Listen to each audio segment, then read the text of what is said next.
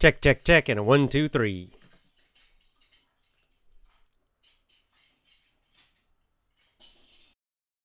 Welcome to the Effortless English Show with the world's #1 English teacher, AJ Hoge, where AJ's more than 40 million students worldwide finally learn English once and for all, without the boring textbooks, classrooms, and grammar drills. Here's AJ with a quick piece to help you learn to speak fluent English effortlessly.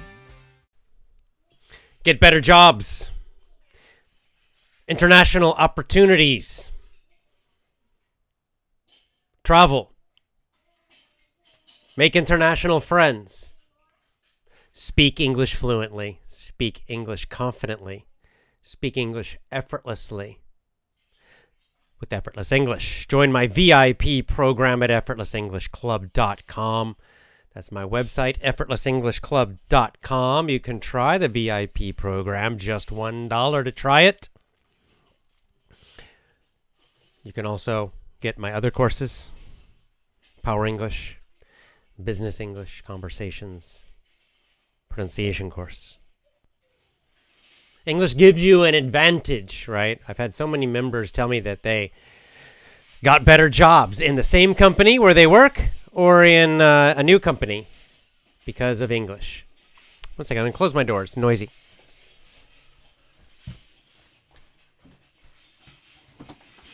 Frankie baby, it's making a lot of noise out there.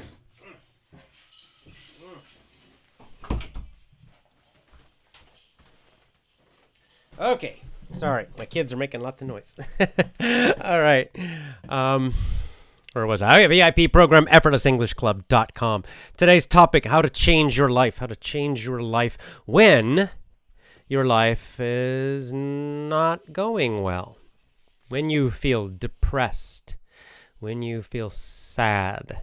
When you feel hopeless. When you feel overwhelmed. When you feel your life is a failure. Right? When you are down. How do you change? It's if you're happy and energetic and enthusiastic and super motivated, then maybe changing seems easy. Or continue, because you're already succeeding. It's easier to just continue succeeding, right? But what about when you're not? Right? This is the really challenge, is when you're feeling depressed and sad, your emotions are down. This is where we start to feel helpless sometimes, and it feels like change is impossible. Sometimes it feels like improving, succeeding in some part of life. Oh, it's just impossible. It's too much. I'll never do it. Well, that's our topic today. We're continuing our book club, Tony Robbins. Notes from a Friend is the book. Tony Robbins, Notes from a Friend. And today is chapter 1, How to Change Your Life. So let's jump in. I will talk about the topic first. And then we'll go to live questions and comments. So here we go. I'll put my... If you're watching on video, you can see it on the screen. There we go. Oh, change cameras. Okay. Let me just move something on my screen here. Here we go. Feeling overwhelmed. How to turn it around. So this is chapter 1. Tony Robbins' book, Notes from a Friend. Feeling overwhelmed, how to turn it around. So overwhelmed means too much. It's a feeling too much, right? And it's kind of in a negative way. It means you feel like your problems, you have too many problems, too many difficulties. I'm overwhelmed. I can't handle it. I don't know what to do. It's too much. I can't succeed. I can't change. It's too much. That's feeling overwhelmed. How to turn it around, right? Turn it around means go a different direction. So you feel overwhelmed. You feel like your life is terrible now or not good now. How do you change that? Turn it around completely. Completely change it. Okay, so that's our topic of this. Let's go into it now. So the chapter begins, he said, often in life, events occur that we truly cannot control. So this is a good point number 1, because I think sometimes with self-help books and self-help, videos in positive thinking, they ignore this fact that it's true. There are many, many, many things in the world we cannot control. Bad things happen. They happen in our personal life, and they happen in, just the world in general, right? So that's true. There's a lot of things we can't control. So bad things can happen, and we cannot stop them. That's absolutely true. It's a tough truth, right? So he gives some examples. Maybe the company we're working for downsizes, and we get laid off. This word downsize means they're cut employees, right? They're trying to cut their expenses, so they fire people people. But they don't fire them because they're bad workers. They fire them just to save money. And sometimes that happens. That happens to a lot of people. People have jobs. They think they're safe. The job is safe. And then suddenly the company cuts them. You can't control that. Another one, our spouse leaves us. Our spouse is husband or wife. Sometimes that happens. Of course, there can be causes. But sometimes maybe you are a very good wife or a very good husband, but your spouse leaves anyway. Maybe they're not so good. They're not loyal or whatever reason. And sometimes you can't stop somebody. If they want to leave, they will leave. So this is also very, very hard, depressing. A family member becomes ill, becomes sick, or someone close to us dies. And this has happened to me in the last year. And I think it's going to be happening to a lot of people soon. Obviously, if this has happened to you already, then it's very, very, very hard indeed. Again, out of our control. And so he just he keeps listing a few more. So sometimes these things happen. We can't control them. And they are very, very tough. Very, very hard to deal with. And this is just a truth of life. Okay, and then he gives another example. And this one is very common. He says, maybe you had the experience of trying everything you knew to get a job or to help a family member or to find your soulmate, right? To find a husband or wife, or just feel happier, but nothing seemed to work. When we try a new approach, we try our best, but we still fail to reach our goal. Often we are afraid to try again. This is a really important statement because this is so, so common. I think there are two things that are common. One, people who never try anything. They're so afraid to fail, they never try. That's maybe the biggest group. And then the next biggest group is like this. It's people who try one time. They try something new. They try a different strategy. They try a different method one time, but they fail. And then they're afraid to try again. So one failure and they say, oh, I'm not doing that again. Right?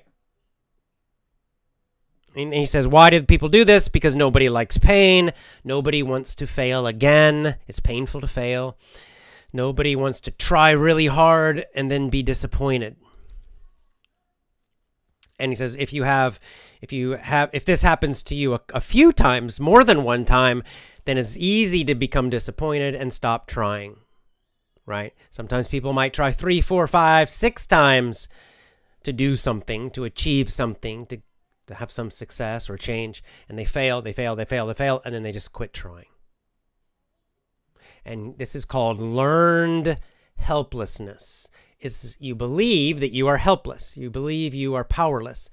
There's nothing I can do. I cannot succeed in this area of my life. I'm helpless. You learn this. He says the good news is you're wrong. You're wrong. You're not helpless. You can succeed.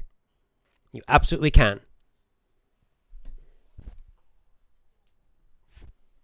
So next he talks about this very important thing. This is a very common Tony Robbins phrase. He's got these little phrases, they're easy to remember. And this is one he says all the time, and it's very true. Your past does not equal your future. Your past is not your future. Your past does not equal your future. It doesn't matter in the past. Maybe in the past you were weak, physically weak. I mean, like you can't lift. You're very skinny and no muscles, and you're very, very, very weak, right? Maybe your whole childhood, your whole life until now. Does that mean your future you must also be weak? No, it does not. You can get stronger. You can. Your future can be very different than your past. This is important to remember because we get stuck. We focus too much on our past and we think that automatically, well, I've always been weak, so that means I will be weak in the future too. Right? But that's not true. I've always been poor, so I will be poor in the future too. It's not true. I've always been unhappy. That means in the future I'll be unhappy too. Not true. Past does not equal your future. Persistent. Oh, sorry. Next page. Persistence pays. Many people tell me, this I'm reading from the book, many people tell me, I have tried millions of ways to succeed and nothing works. Or I've tried thousands of ways. He says, but think about it. Probably they have not even tried hundreds of ways. Most people have tried maybe 8, 9, or 10 ways to make a change. And when they fail, they quit.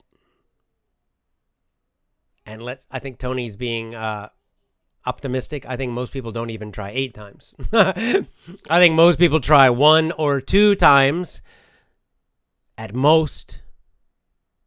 And if they don't succeed, they quit. And I've done it too. In different areas of my life. I've tried once or twice and then I just, it's not working. So we all do this, I think. But he says the key to success is to decide what's most important to you and then take massive action each day to make it better. So this is the simple formula. Massive action each day. So both those things are important. Massive means big, big, big action. A lot of action, right? So not just thinking, not just dreaming. You have to do. You have to do things. And then, one second. Excuse me. Spring, there's some allergies. All right. And the second part is each day. Each day means every day, every single day. So it's not enough to take a lot of action one day and then do nothing the next day. You have to do it every single day. A lot of action, a lot of action, a lot of action every day, every day.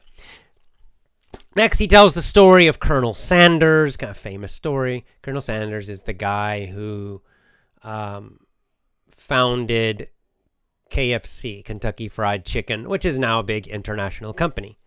Owned by Pepsi, actually, now, but anyway.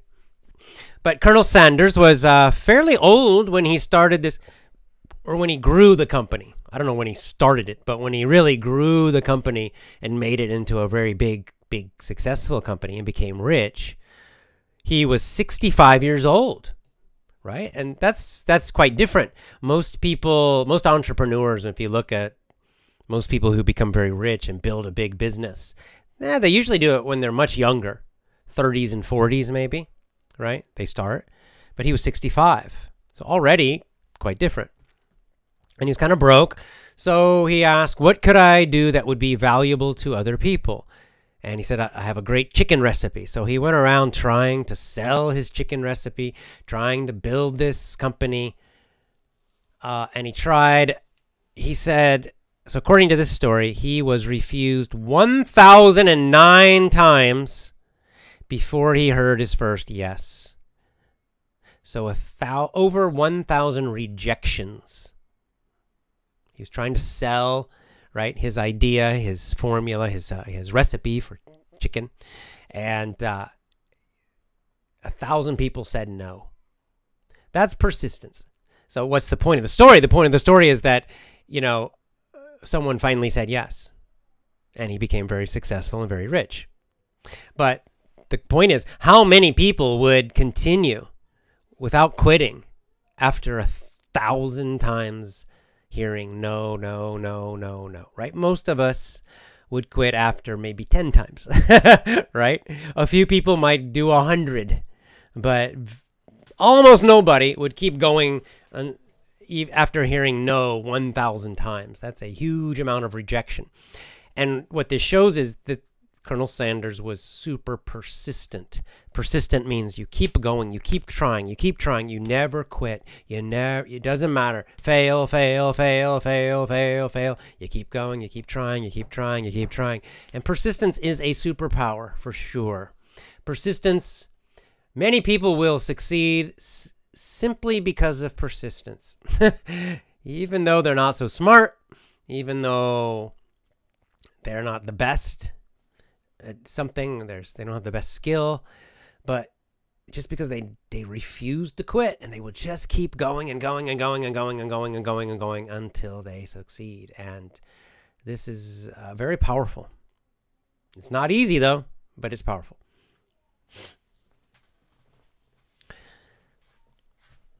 Next, Tony talks about how you need to see your problem. So how do you develop this persistence? How do you not quit? How do you not become overwhelmed? How do you not become depressed when something in your life is not good? He says one thing you need is what we call perspective in English. It means you need to realize whatever problem you have, any problem you have, it does not affect your entire life, right? In most cases. There might be a few exceptions to this, but he says no problem is permanent. No problem affects my entire life. This too shall pass if I continue to take massive, positive, constructive action. So this is a belief he created for himself. Now there might be a few exceptions to this, you know, in terms of like physical problems or disabilities or something, where I think clearly they can be permanent. But even then, we have some pretty amazing stories of people who have had some very serious physical problems, but they still have lived a great life. You know, that they always have the problem, the disability, but they learned to make, you know, so for example, if someone cannot walk and they're in a wheelchair, right? They're paralyzed. So yeah, then maybe they never will walk again. This could be permanent, but they still manage to, you know, they get their wheelchair and they start exercising, and maybe they do races, wheelchair races, or maybe they focus on their mind more and they do amazing things, you know, with their mind and working with more, you know, more mental work or whatever, right? They find they can still have great, amazing lives, in other words, and be great, amazing people. That's his point. So he says, number one, you should focus on gratitude. If you have a problem now, and most of us do not have that serious level of problem, right? Like, for example, most of us are healthy physically, right? Most of us can walk. Most of us are not in wheelchairs. We forget that that's amazing, wonderful thing. That's an amazing, wonderful thing. We forget to be grateful for our health until we don't have it, right? We forget to be grateful that we do have a body that's working, that we can get up and walk and run. Some people can't. And we forget that we may have, you know, several people in our lives that love us and care about us. You know, maybe you don't have a girlfriend or a boyfriend or a husband or a wife, but you might have a parent, a mom or a dad or a brother or a sister or a cousin or friends who care about you and you care about them. You're not totally, completely alone. We forget to be grateful for those people because it's too easy to focus on the problems. I'm poor. Oh, I don't have any money. It's no fun to be poor and not have money. But we should not focus on the problem only. We have to remember there are also a lot of great things happening in our lives, a lot of great, wonderful, beautiful things in our lives. And step one is to be very grateful for what we do have. Maybe you don't have money. Maybe your financial life is terrible, but be grateful for the other things. Right? Or maybe your health is not good, but your financial life is good. Right? So we don't ignore the problems. We don't pretend they're not there. Of course, they're difficult and they're real, but don't forget to also be grateful for what we have already. And then step 2, focus on the solutions. This is how you stay persistent. Don't keep complaining about the problem and just focusing, oh, I'm poor, I'm poor, I'm poor. Yes, you're poor. You only need to say it one time. Okay, you acknowledge, you accept the truth of the problem. Then all your energy needs to focus on solutions. You don't say, why am I poor? That's focusing on the problem. You say, how can I make more money? How can I become rich? How can I be financially independent? How can I be financially free? How can I improve my financial situation? All of these are better questions. All of these questions focus on solution, making things better. This will change your mind to something more positive. And then you just have to take action. It's not enough just to ask the questions. You think of an idea and you try it. And you think of another idea and you try it. And you keep going. Another thing he talks about is you have to understand lag time. Lag time. That when you get frustrated, and this is hard to do, but it's important. When you take action, don't expect quick results. Don't expect immediate improvement or results, because there's a lag time. It means there's a delay in anything, right? If you start investing now, saving your money now, you won't be a millionaire tomorrow, right? It's not going to happen. It's going to take time. In fact, for the first couple of years, maybe you feel like not much is happening. If you're trying to lose weight, lose fat, get in better shape, be healthier, be stronger, it won't happen in one day. It won't happen in 1 week. In fact, if you go work out, you go to the gym and you work out hard, or you go outside and run hard, the next day you probably feel worse. The next day, immediately, you'll feel worse. You're going to feel tired. Your muscles are going to hurt because you're not used to it. So in the short term, actually, it can feel like things are getting worse. So you have to remember this and keep going. And he uses the example of planting seeds, like growing corn, growing rice, growing anything, right?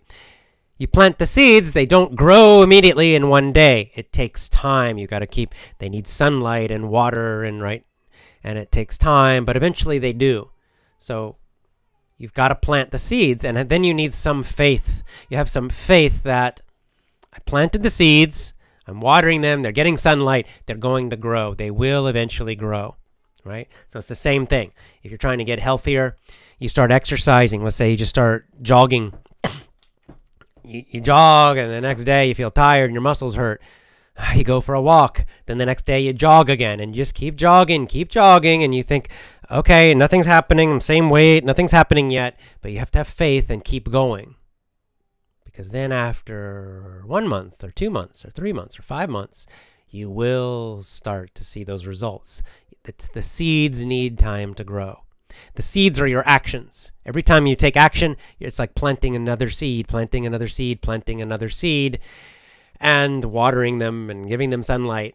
And then but you've got to have the faith that this eventually will work. That's what keeps the persistence going, that faith. So he says, my message, this is the end of the chapter, says, my message to you is simple, and in your heart you know it's true.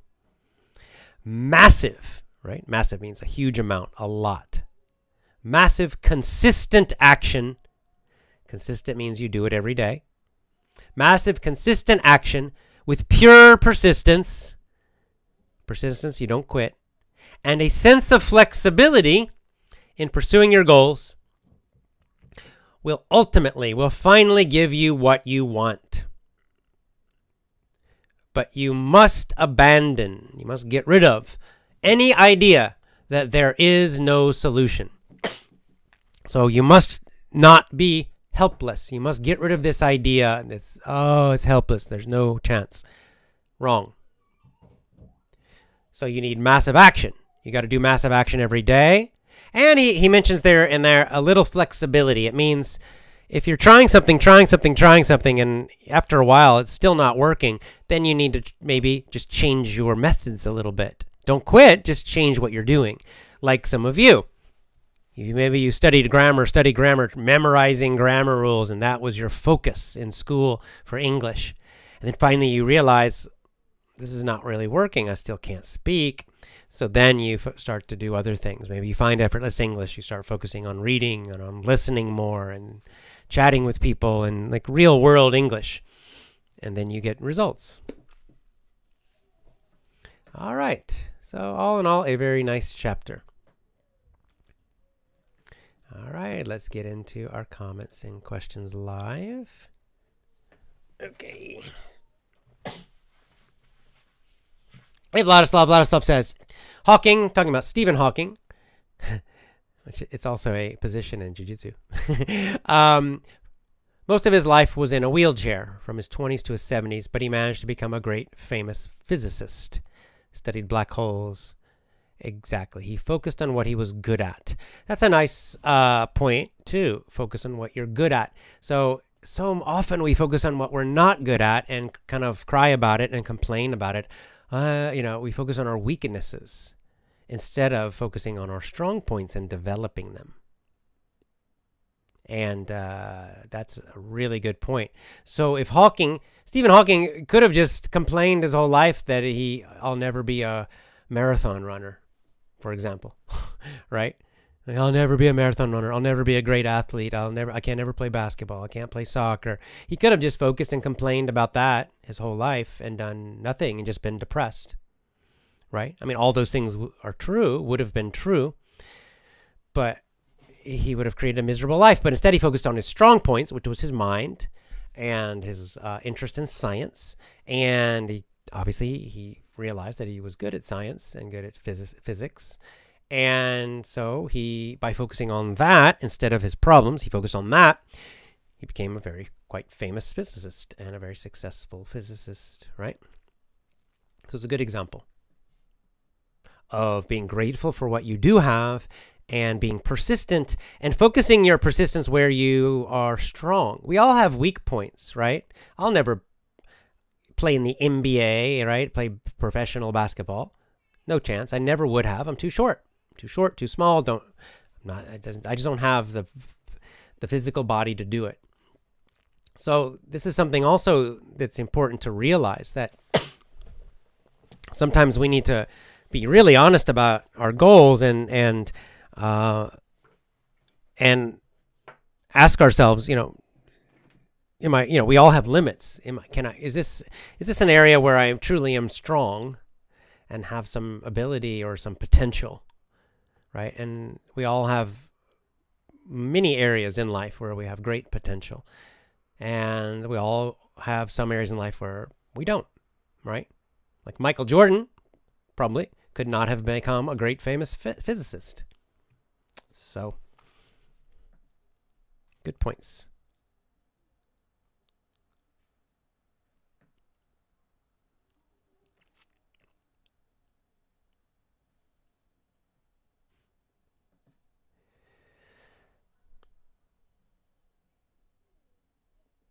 Okay. Beverly Villalobos says, hi, Jay. Nice to hear you. Live streaming from, I can't tell which flag that is, but watching from Italy. Nice.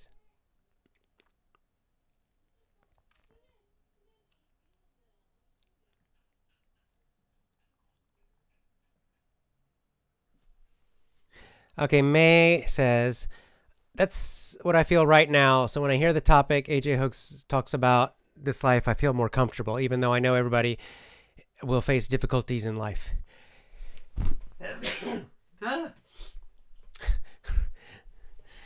It's all the flowers and everything in spring coming. So I'm sneezing a little bit. Sorry, guys.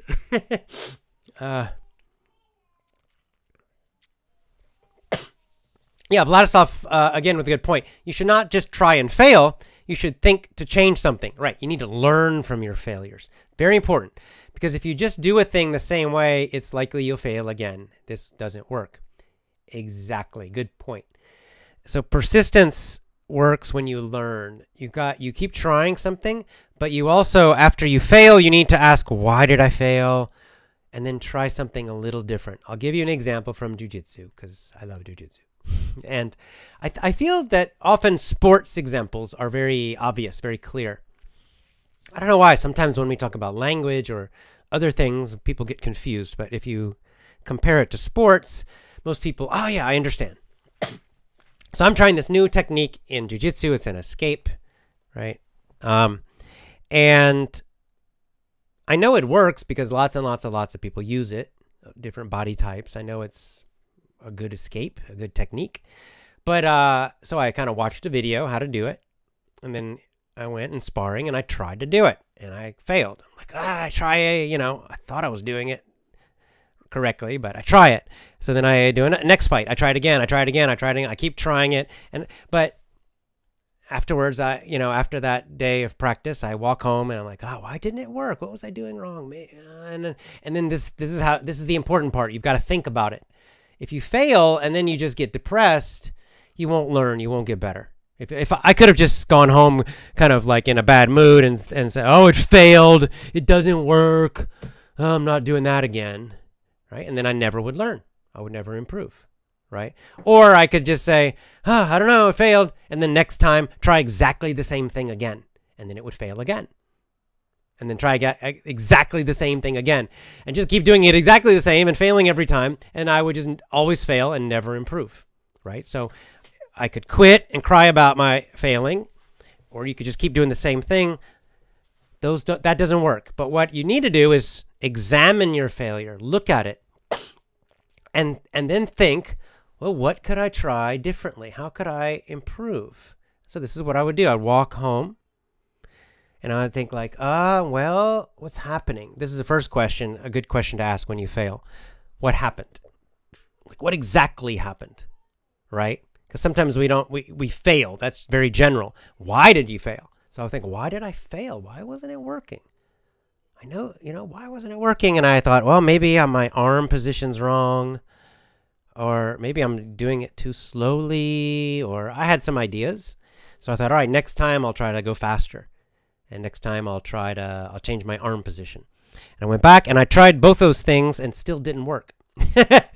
Still failed again. So I didn't quit though. I didn't quit. I just thought, well, what am I doing wrong? And then sometimes what do we need to do? We need to get help. Sometimes you need help.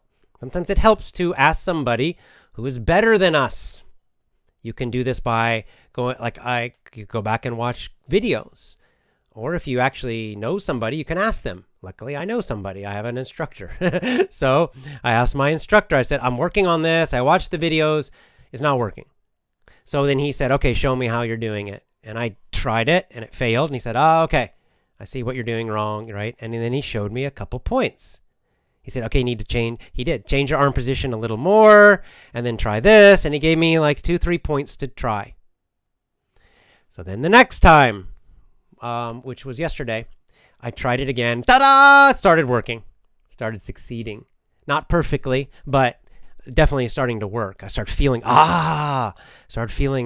and so now it's getting better, right? So what will I do? Next time I practice jiu-jitsu, I'll keep trying that escape, that technique again. I'll try it again. Keep getting the feeling for it. And if I still have any little troubles, I'll keep asking myself, okay, it's definitely much better now, but, it's not quite perfect yet. So what can I do? And I'll keep trying and trying and trying. And if I need to, I'll ask him again. I'll ask my instructor, or I'll watch some more videos. And gradually, I will get better, and I'll become very good at this escape. I know, because I have used this same strategy to learn other techniques successfully. Right? So it's the same. This is the same process for anything, not just jiu-jitsu, not just English, anything. Right? You've got to keep trying, but you must examine your failures. Failing is fine. You're going to fail a lot. It's 100% normal. It's just, you've got to learn from your failures. This is the key point. Just learn and then try something else next time. Try to improve it. Uzmanov Dilmurad says, I've been doing gardening while listening to your podcast. To one of your podcasts named The Benefits of Fasting. We are fasting nowadays in Ramadan. Great. I always listen to your podcast. You help me a lot. Thanks. Yeah, all you guys who are fasting now for Ramadan, go find some of my old podcasts, because I have a few podcasts about fasting and the benefits of fasting. Maybe it'll give you that, extra good feeling about what you're doing. Happy fasting, everybody who's fasting now.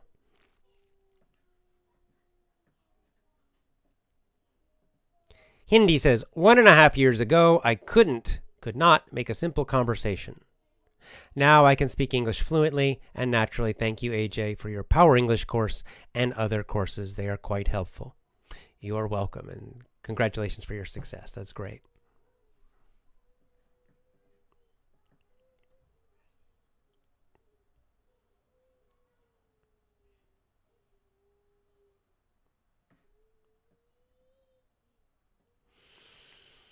Okay.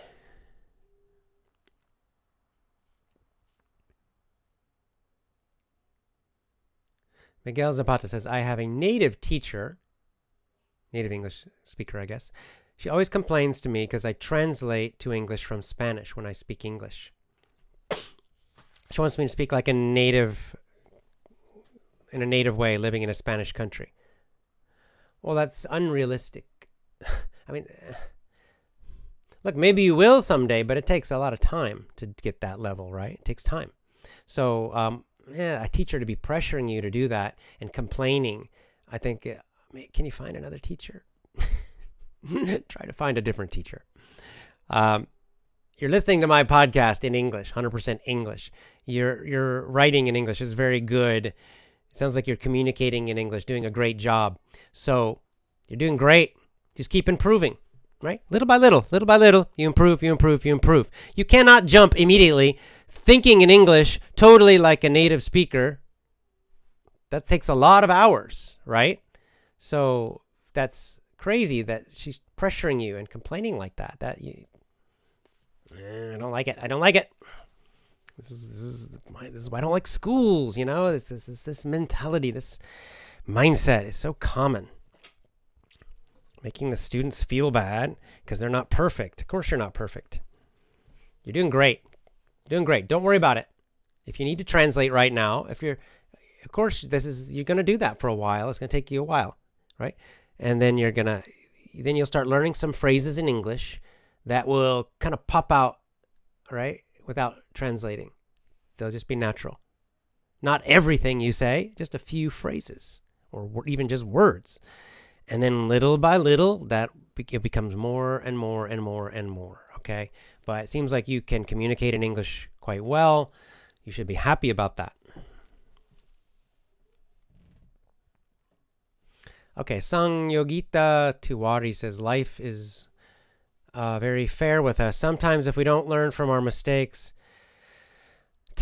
then time repeats those things again in our life to teach us and make us perfect in all situations to deal with. Well, indeed, this does tend to happen, right? That some things in life, if we avoid them, then they come back again, right? Until we figure them out. This can happen.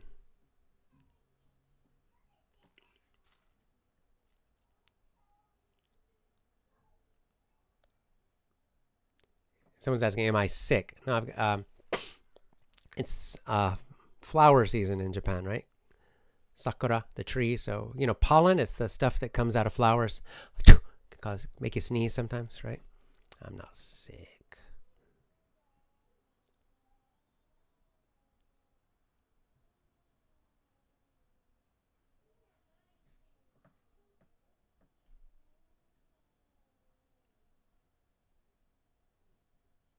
Yeah, Bilal says, focus on your strengths and develop them. I think this is I think it's a very good point that it's good, it's fine to improve our weak points somewhat, especially if they're causing us problems, right? If they're causing us a lot of problems, then we need to deal with them. But in general, for success in something, the best strategy is usually to focus on our strong points. Yeah, you may need to improve your weak points a bit, but most of your success will come from your strong points. Like, again, we see this in athletics, right? In sports a lot. If someone's very, very tall, for example, well, probably that's a strong point for basketball. So probably riding a horse, like racing horses, is not a strong point. It's a very big weak point. So they're probably better to focus on the strong point. Do something where being tall is helpful if they want to do some kind of sport, right? Instead of crying, like, I can't ride horses professionally. Well, no, but you can be a basketball player. You might be able to be an American football player. You might be able to play soccer in some positions. So it's just good to focus on, if you're an extrovert and you love talking to people, then use that. If you're an introvert, you love reading, use that. As they're both strong points if you use them correctly.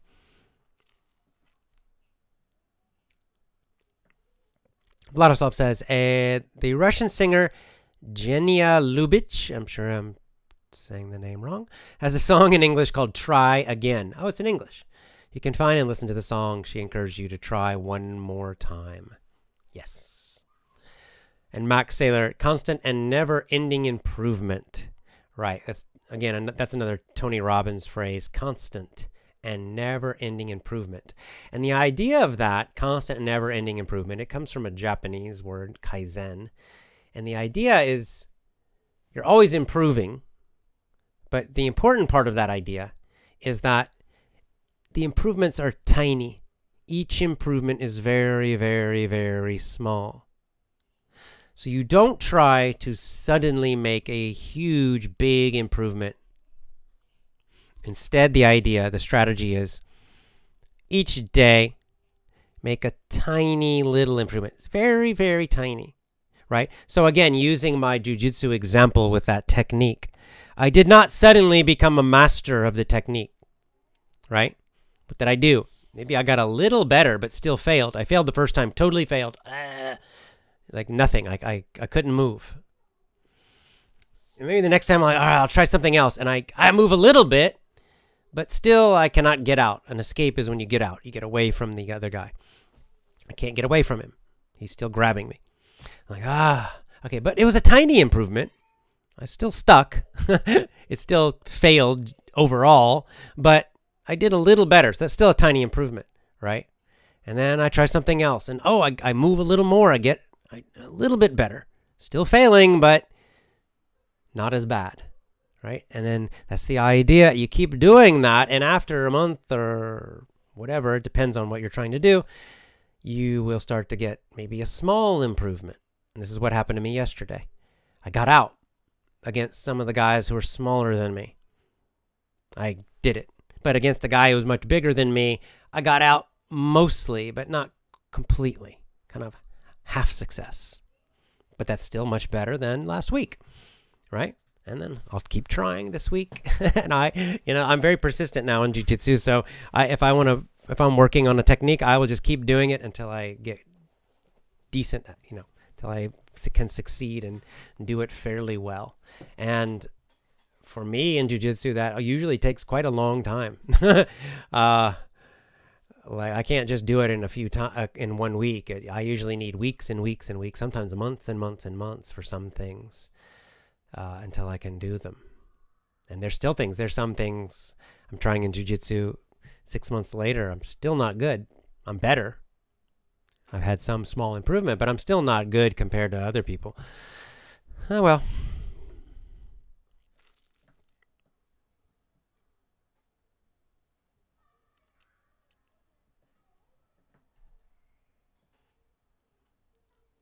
Ilana Khan says, hi, AJ. What would you recommend to a kid who failed again and again at some activity? Continue and try to overcome the failure or just drop it?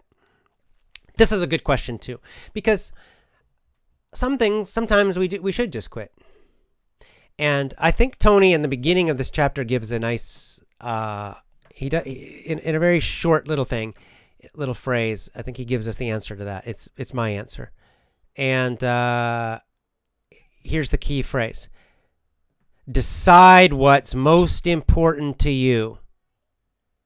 So this is where you have to ask the question, should I quit or should I keep trying and trying and trying and trying? Is this important to me? How important is it for my happiness, for my life? That's the key thing. So if it's something like, let's say, I'll give you an example for me, music. I've tried music a few times. Several times I've tried to learn to play guitar, bass guitar, when I was a kid, trumpet, because I thought it'd be fun and cool, you know. And I finally quit and I just stopped trying because, number one, I feel it's kind of a weak point. I do not have a natural music ability. And I asked myself, is this really important to me? Is music really important to me, to play music? And I decided it's not at all. It sounds kind of fun. It seems cool. It'd be cool to play a guitar really well, but to do that requires, you know, a huge number of hours and several years of lots of practice. And I realized I really don't care about it enough to do that. I don't enjoy it that much doing it. I didn't care about it. It wasn't so important to me. And so if something's not so important and you don't really enjoy it, yeah, maybe just quit. It's fine to try a lot of things. You don't have to do everything, become a master at everything you try. And it's totally fine to try a lot of things, and maybe most of them you quit eventually because you realize, this is not really for me, right? That's probably most things. I think it's totally fine. And for kids, that's even more true. Kids need to try. They don't know. They're young. They don't have much experience in life. So, you know, maybe they try soccer. And maybe a lot of their friends play soccer. And soccer, maybe they're Brazilian. Soccer is like a religion, right? It's crazy. Oh, soccer, soccer, soccer. So they try it, but they're not good at it. And they try again and they fail. They try again, they fail. They try again, they fail. They try again and they fail. For whatever reason. Well, then it's totally fine for that kid to ask, do I really like soccer? Do I really enjoy it? Is this really important to me in my life? Do I need this or really want it? If the answer is yes, for some reason, keep trying. Try again. But try something new. Try a different team. Try a different coach. Try different practice methods. Try a different position. On the other hand, maybe the answer is no. You know, honestly, I don't really even like soccer. This happened to me with baseball as a kid. I played baseball as a kid for several years as a young, you know, small kid. And it was fun, just liked it, just played it for fun. I was on a team and everything. Great. I was pretty good for my age, right? Meaning, 12 years old, I was pretty good at baseball, but not great. But then, middle school came and everything, sports can, especially team sports, can become quite serious middle school, high school age, like teenage years. Suddenly it's not just fun, right? They really care about winning and becomes very competitive. And at that point, I realized I'm not that great at baseball. Like my skill, there were at that point, some guys were training so seriously that I wasn't so good anymore. I was maybe kind of below average at that point. And I thought, do I want to keep doing baseball? Am I enjoying it now? Not really. I wasn't enjoying it anymore. It was getting too serious. And I wasn't that good. And I didn't really care about it that much. It wasn't important to me to be great at baseball. So I just stopped playing baseball at that point. And I'm still happy I played when I was young. It was fun. So that's, in Lanakan, I can't give you the exact answer. I can only say that the child needs to, it's really up to the child. And you can help them with this decision to figure out, is this important to me? Now, some things are quite important for us. Like I'll give you another example from my life about money and financial freedom. I tried for 22 years. I was poor and very unhappy working jobs and trying to find an answer. I thought that maybe there's some job out there in the world that I will like. and I'll be happy. And there was not. Working for someone else, meaning I finally realized I can't, working for other people, I'm miserable. So then I tried to kind of do my own business, kind of selling some stuff. And then the first one failed. And then I tried again, effortless English, and it succeeded. Okay.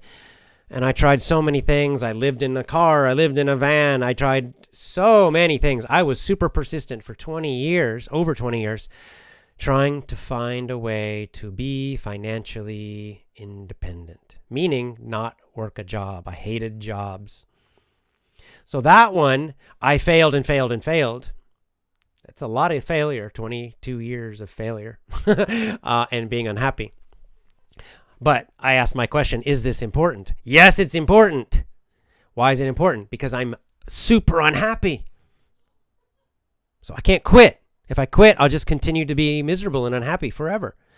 I'm like, I will not quit. If I will keep trying till the day I die, because I must try to be happier in this part of my life, because this is such a big part of life. It was eating up too many hours of my life. That's why I hated it. I don't like this. I have a lot of other things I want to do. So persist. I tried for a very long time and failed and failed and failed and failed and failed until finally succeeding. So you see the difference, right? Between guitar, I don't care really. It's kind of fun, but I failed. So what? It wasn't important. Succeeding financially was very important. And so I kept going for 22 plus years and had massive persistence in that area. Huge amount of action, and I just would not stop. And sometimes I did feel depressed, many times, but I just would not quit because it's just because of pain. I didn't, the pain of failure was so big that I'm like, I can't fail. I got to keep trying.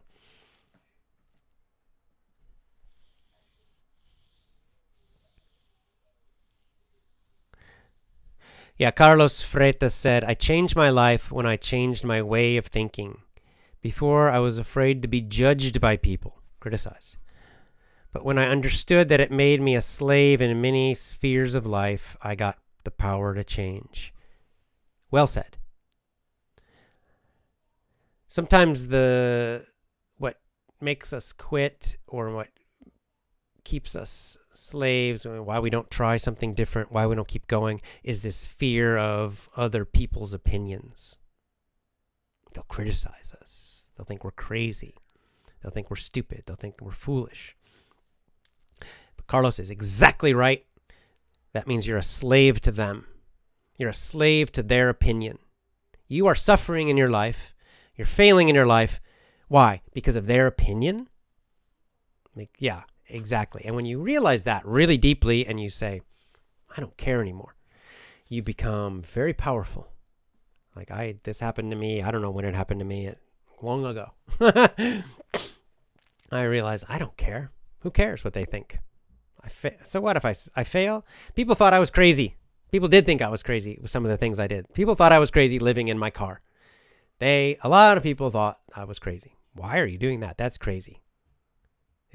Aren't you uncomfortable? I mean, so many people, they were just, I don't even know, crazy. They were just shocked that I would live in a car. Why? Why? Because I don't want to pay rent. Why don't you want to pay rent? Because I don't want to work full time. I want more freedom. If I have an apartment, I have to pay rent. It's expensive. If I have expensive rent, then I have to work 40 hours a week just to pay my rent and the power and the electricity. If I live in my car, I can work 15 hours a week, and then I have a lot of time to relax and enjoy my life. So that's why I lived in my car, and a lot of people criticized it and thought I was crazy. And who cares? It's my life. Arbia says, I'm 34. It's too late to start again. Ha ha! You're crazy. I started at 38. I started my business at age 38, older than you are. I think I was living in my car at that age when I decided to do it. You're 34 is definitely not too late to start looking for a new career. Funny. 34. Come on. You're young. You're young. You can change. I'm 54. I'm 54 and I'll try new stuff all the time. Right? In fact, this is sort of like a habit of mine in life. Is about every 2 years, 2 to 3, something like that. Every 2 to 3 years, I try something totally different in my life. Sometimes it's something more serious. Could be like a change of career. Now that I have my own company, I don't need to do that. So usually it's some hobby or sport. Like one year, I just decided I'm going to try to learn golf. Why? Why not? The reason was my dad plays golf and loves golf. And I thought, I want to learn golf so I can play with my dad when I visit. That's all. So I learned to play golf badly, but I learned. I can play enough where I can go on a course and play, you know. And that was my only reason to do it. And it was totally new, very, very different. And but why not? One year I learned to kite surf. I was living in Hawaii. I was in my 40s, 40-something years old. And I just decided, well, this is like the kite surfing capital of the world. It's one of the best places in the world to kite surf. So why not? I'm going to learn. Let's try kite surfing. And I tried it. And oh man, that was hard to learn. It was not easy. I failed and failed. It took me, I've told you, like, I've told this story before, but I can't remember now, but it was like almost 20 lessons until I could stand up and ride on top of the water by myself, right? With no one helping. So it was a lot of falling into the water at high speed. It was a lot of that, a lot of crashing. And but finally I did it, and it was fun, and yeah, it was really cool to do that. And one year I learned scuba diving. What's the next one? I don't know. I think right now it's just Japanese language for me. It's Japanese. I finally decided I need to focus, like really focus on learning Japanese and stop playing around. Jiu-jitsu. So, you know, a few years ago, I decided to try jiu-jitsu. I started doing jiu-jitsu at age 51. Age 51. Not common to start. It's a hard sport. It's not easy. I'm the oldest guy at my gym. The oldest. In fact, I was laughing just yesterday. We were training, and one of the guys asked, they were talking, and one of the guys was saying something about, oh yeah, it's hard. I'm older. I'm kind of getting old. So, you know, I need more energy. And I said, how old are you? And he said, 40. And I started laughing, and I kind of joked. I said, oh, you're so young. You know, you're 14 years younger than me. So don't have this mindset. It's very dangerous, this idea. I'm too old to do something, especially you're in your 30s. Good Lord. Okay, but even if you're 60, it's crazy. You're so what?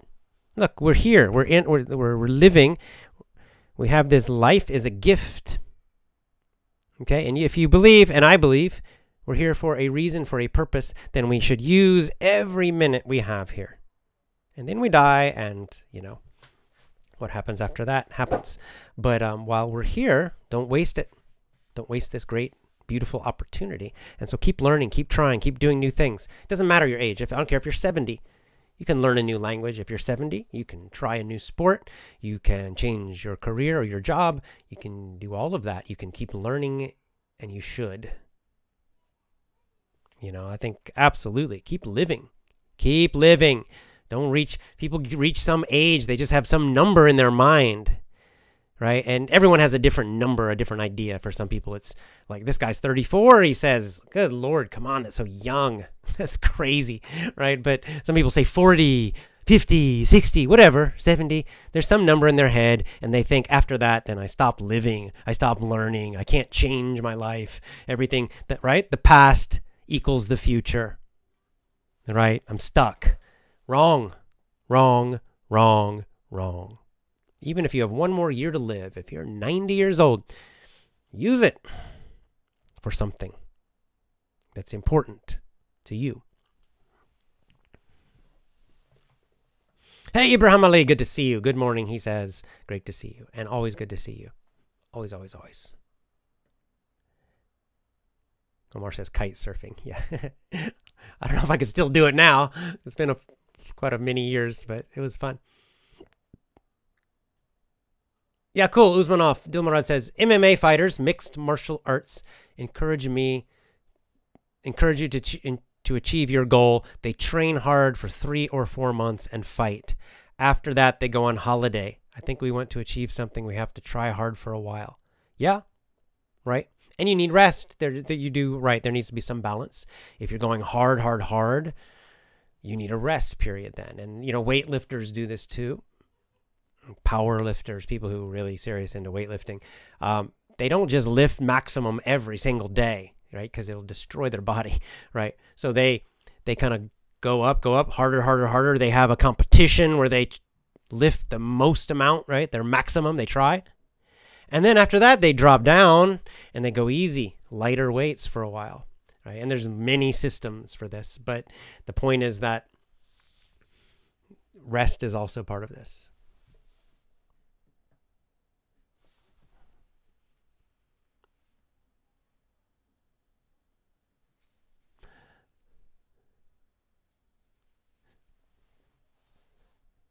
Okay, let's see. Samsung having a problem. I cannot place an order on your VIP membership 10-day trial. Do you have a support email? Yeah, I'll put the support email here in the comments. It's members@effortlessenglish.org. .org. And it's just effortless English, so members at effortlessenglish.org. So it's different than what people expect sometimes.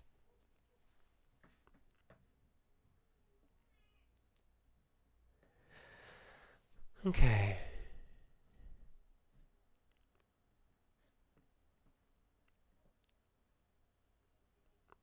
Yeah, like Vladislav says, my grandfather gave up after the age of 80. My dad offered to help him exercise. He decided he was too old. Now he's 83. He's so weak. He walks hardly at all.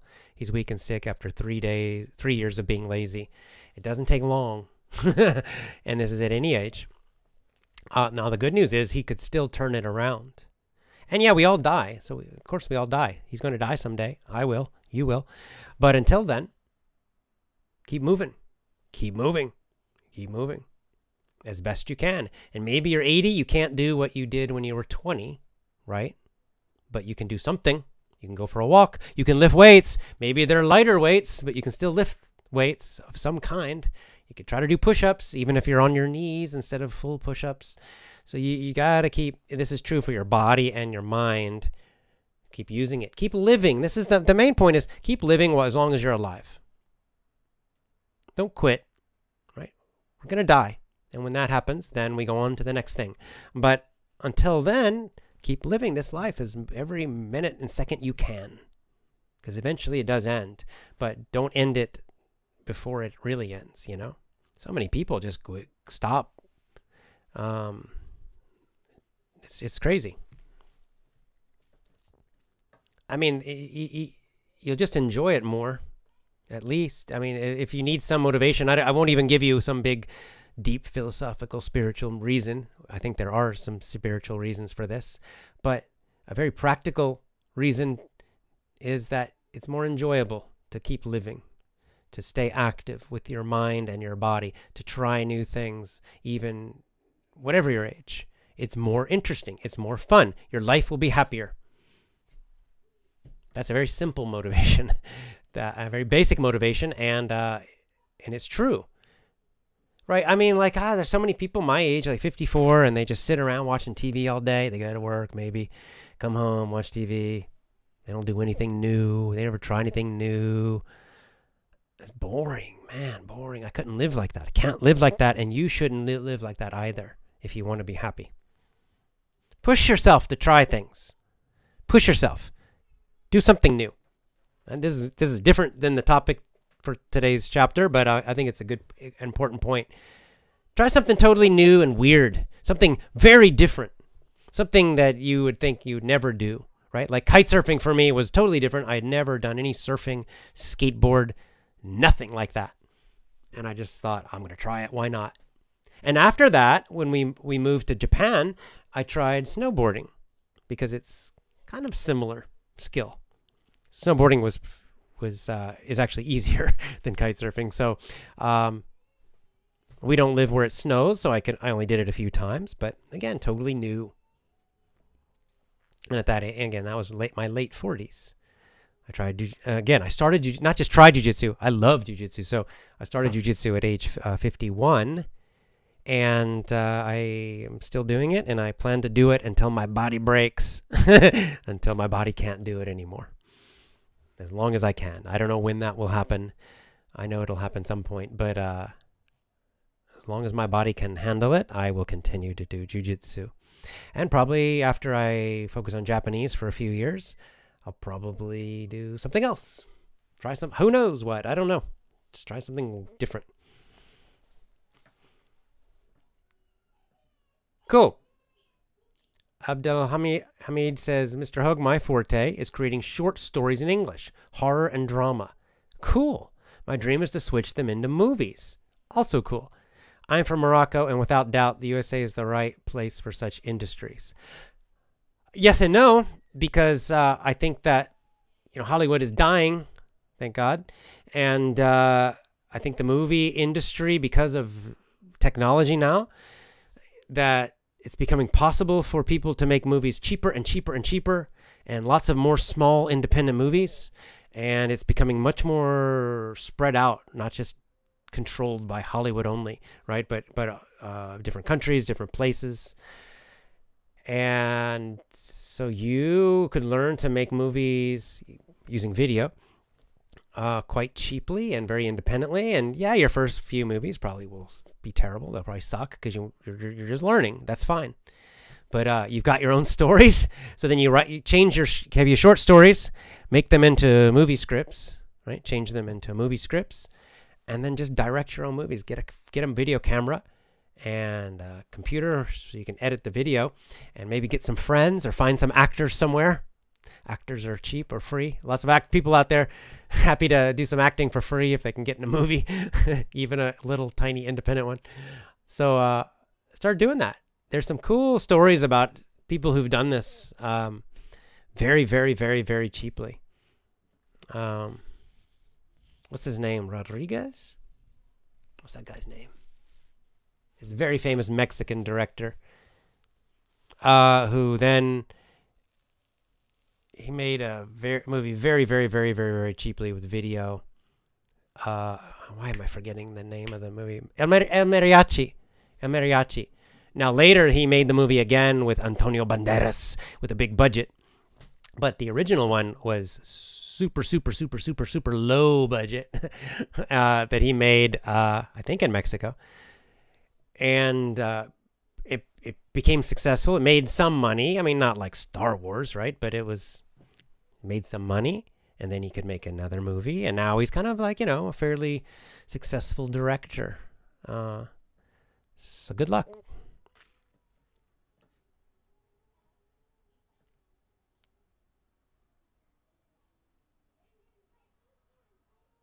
All right, I'll take a couple more, then time to go. Cristiano says, yes, AJ, football is a national passion in Brazil. Yeah, I know. Unfortunately, I don't know. I mean, I kind of know football, soccer, as we call it. But the Brazilian sport that I'm connected to is Brazilian Jiu-Jitsu. So I know for most people, soccer is the bigger one for Brazil. Brazil is super famous for soccer, but people who do jiu-jitsu, Brazil is also very famous for jiu-jitsu, for good reason. Best podcast. People think when they are 30 or 40 years age, they still can go to college to find a job. Sure, why not? Go to college if you're 50. You can go back to school. I don't recommend college in general, but you can certainly do it if you want to, and you definitely can change jobs, right? You change, and not just jobs, change careers. You could do something totally different. I mean, I did that in my, I don't know, like how old was I? Well, my first teaching job was age 27, 28, teaching English. But I didn't really do it seriously until I was in my 30s. I was a social worker. So, and then at age 38, I became an entrepreneur, right? I started my own business. So age 38. That was a big change. I had to learn business and all this stuff. So yeah, you can change it anytime.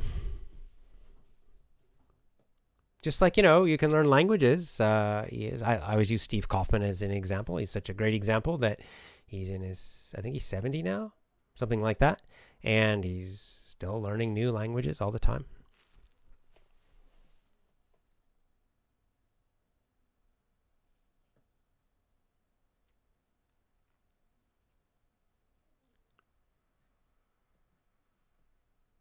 All right, I'll do one more and then time to go. Oh, by the way, before I take the last question, we're still doing our challenge, our speaking challenge I mentioned. It begins April 20th officially. And now a lot of people have already put their day 1 videos on the Gab site. Right? Our group, our Gab group on social media. Right? So just to join the challenge, you just, the first step is put your video on Gab, the Gab group. So 2 minutes or less, just talking in English. If your speaking is not good, doesn't matter. It's okay. It's okay. My Japanese speaking also is bad, and yet I put my video on there. I was the first one. All right. So put your video on there and join us in this challenge. It's going to be great. And the challenge, it's a conversation challenge. The goal, speak English as much as possible to other people. So not just alone to a mirror. That's okay, but we're really focused on speaking to other people. And of course, improve our conversation ability in 3 months. So you'll make a new video in after the month 1. You'll make another video after 2 months, and then the final video. All of us will make our final video after 3 months, and we can compare day 1 video and 3-month video. We should see some improvement. Hopefully a lot of improvement.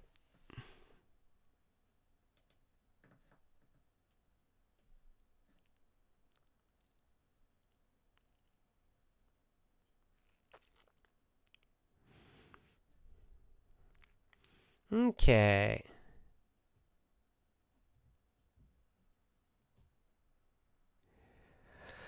All right, I guess I'll take this last one. Why not? It says, okay, HA, where did it go? Kuder Abbas says, what about someone who's retired over age 65? What advice do you give us? Same advice. If you're retired and you have an income where you don't need a job, man, that's great, because now you have so much free time. So what happens when people retire? What have I seen? What have I noticed with people who have retired? At least I'm talking about Americans, right? So a lot of people sort of they become kind of lazy and depressed. Not everybody, but a good number, a lot of people who retire, they're working their whole life, 65, something like that, 67, they retire, they stop working, and then they're just home all day, and they just sit around, they watch TV, maybe play golf sometime, maybe not, and they don't do much. They don't challenge their mind anymore. They don't challenge their bodies much anymore. And their energy starts dropping. And you actually find statistics about this, that quite a large percentage of people die just a few years after retiring. It's kind of sad, right? And a lot of people just seem like they're not so happy there. They kind of stop living. So that's the negative path. Don't go that way. That's the dark side. All right. The other path is that you've got all this free time. Well, you need to find new things to do, because when you were working, you were using that time at work. You were going to work. It's a lot of time. If you work full time, it's 8 hours a day plus, to get there takes time, maybe an hour to get there, an hour to come back. So it's like 10 hours a day. Suddenly, you're not doing that. You have 10 extra hours a day. What are you going to do? And you got, hopefully, some energy, more energy too. So that's great, but it can be a problem in the beginning. I had this problem when I first started my business. After maybe a year, I quit my job. Well, actually about 6 months, I quit my job. And then I was working on the business, but much less than my job. I suddenly had all this free time. And yeah, in the beginning, I did kind of just enjoy being lazy for a few months, right? But then I started getting bored. It's like, well, I need to do something. I don't want to just sit around in coffee shops doing nothing.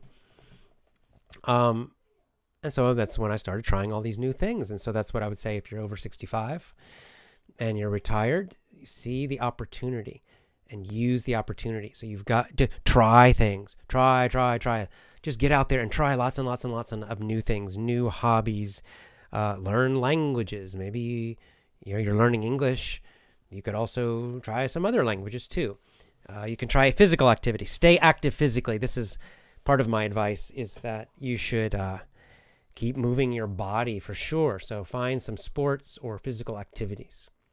It might just be walking and hiking, right? But I've met a lot of people retired. Like when I was in Nepal, we were hiking in the mountains, and we met a few groups of people who are retired, and they're on these big, long hiking trips all through the Himalayan mountains, right? So you could do that. You could try new sports. You could try tennis, golf, jiu-jitsu, whatever, anything. Swimming, triathlons, weightlifting, gymnastics, calisthenics, on and on and on. There's so many things you could try. So I would say do physical things. So that can take up a couple hours every day. You have the time. You're retired. You've got the time now. You don't have to exercise super hard, but you could go for a 2-hour walk every single day if you want to. 2.5 hours, 3 hours. And while walking, you could be listening to language learning, right? English, podcast lessons, or maybe other languages too. If you're retired, you got enough time, you can learn 2 languages at the same time. You could travel if you've got the money. Even if you don't have much money, you could travel locally and just in your own country around your, even within your town, you could go for long walks. You could try new skills. You could even try starting a little small business if you feel like doing a little work.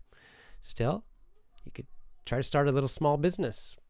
Don't risk much money, but you could try something that doesn't need much money. There's so many things you could do, right?